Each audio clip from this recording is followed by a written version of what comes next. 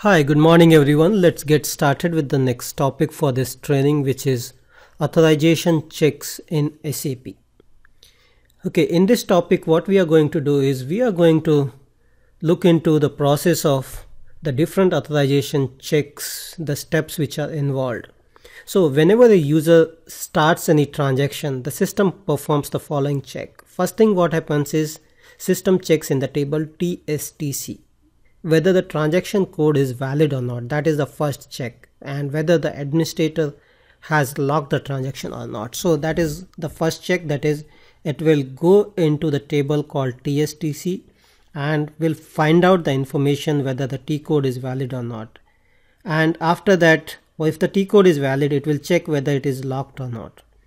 Okay, then the system checks whether the user has the authorization to start the transaction. So it will go into the PFCG and check whether the roles which is required to perform that particular transaction is assigned to the users or not.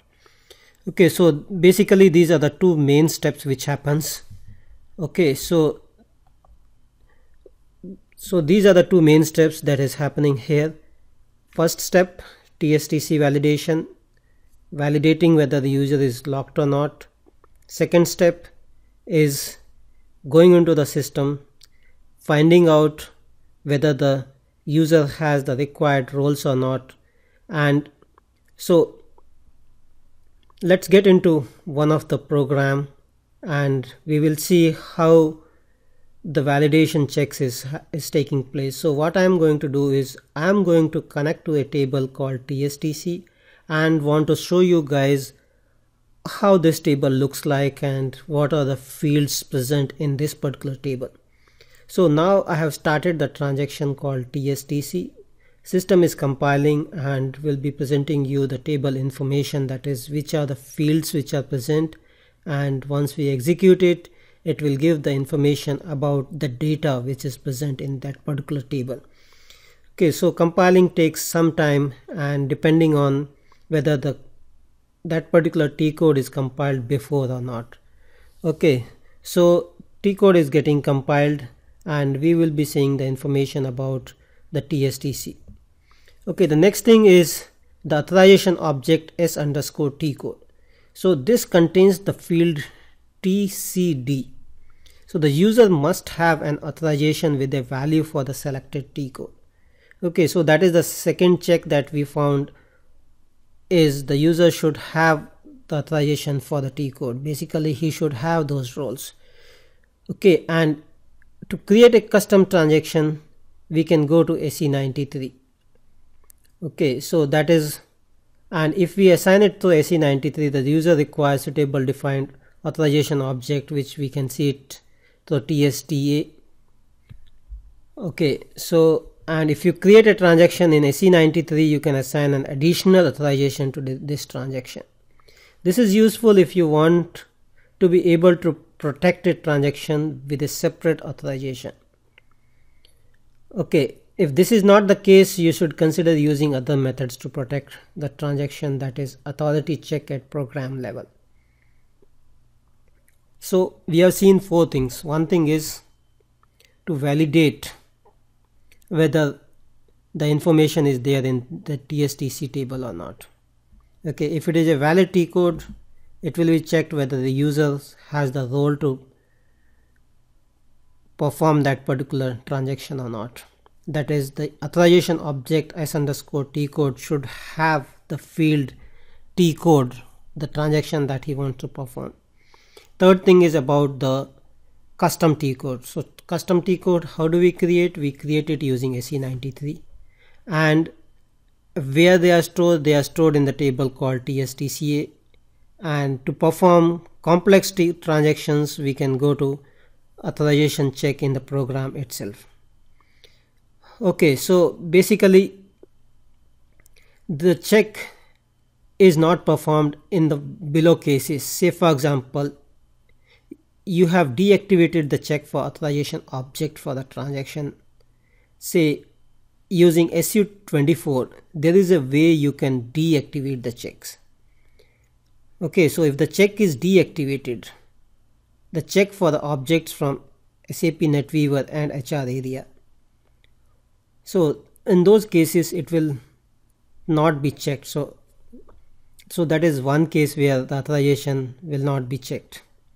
Okay, this can be useful as a large number of authorization objects. Say if you have tons of authorization objects, it will slow down the performance of your system. So that is pretty important, because if you are not performing role redesigning properly, basically your role should reflect the org structure, or your role should be designed based on the company structure, based on the hierarchical structure. So there are a couple of methods you can use to redesign your roles, and if there are tons of roles, it may slow down the performance of your system, which may not be acceptable to the users. So that is pretty important, that you should design your roles properly. Okay, so that is about the two cases where the authorization objects, basically the authorization checks, are not performed, and we can do it through the SU24. So we will be seeing in our subsequent training how SU24 works and what information is customized using SU24. Okay, and we also saw that we can eliminate the tons of, or the larger number of authorization objects from getting checked every time user performs certain activity, because that activity, it's good that we should have checked at every stage, but too much of check is also harmful. So that is where, as we mentioned, is the role redesigning comes into picture. So we should be designing the role in such a way that you are not putting all the objects one by one into check. So basically we can club the roles together, and we can deactivate the authorization checks for certain objects using SU24. Okay, and you can deactivate it.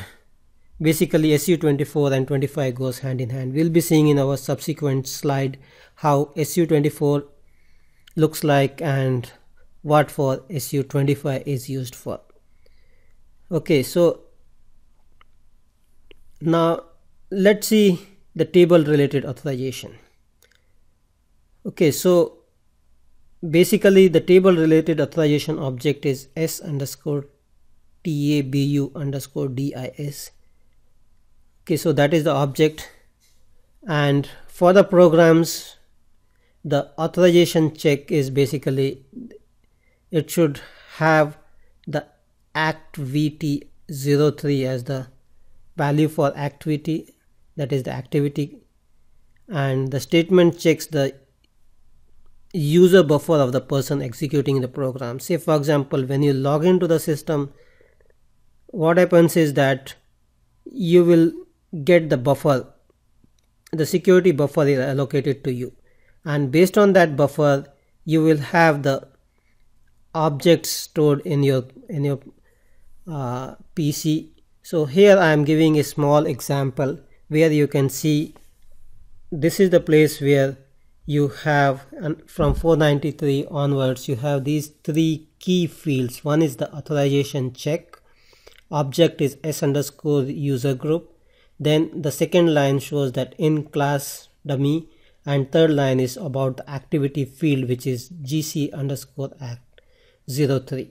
So these are the three key fields. So wherever we want to incorporate or add the checks, additional checks, we can use these three key lines, three key rows to customize, to control the authorization at any level. Okay, so that is where the users can define custom authorization. Okay, so basically depending on the content of the user buffer, the statement might return different values. So for example, if a user has a buffer and if it returns a value 0, that indicates it's a successful check, that is user can log into the system to perform the transaction, that is the validation is successful. Okay, so that is what actually I wanted to cover. So what we have seen so far in these slides is the moment the user connects to the SAP system, a security buffer is allocated to him. That buffer contains different checks. First check is about the valid T code. Second check is about whether the T code is locked or not. Third check is about whether that is a custom T code or not. And fourth check is about the authority checks basically at a program level. Okay, and fifth check is about the objects which have been deactivated from being performing the security related checks. And sixth check is about the table fields. Okay, so these are pretty much the different checks, different level of security checks which are performed whenever a user logs into the system. And that's pretty much I wanted to cover in this particular training session. So based on this, I think you got the idea, the steps which is involved in performing SAP checks in authorization. Thank you for joining and have a nice day. Bye bye.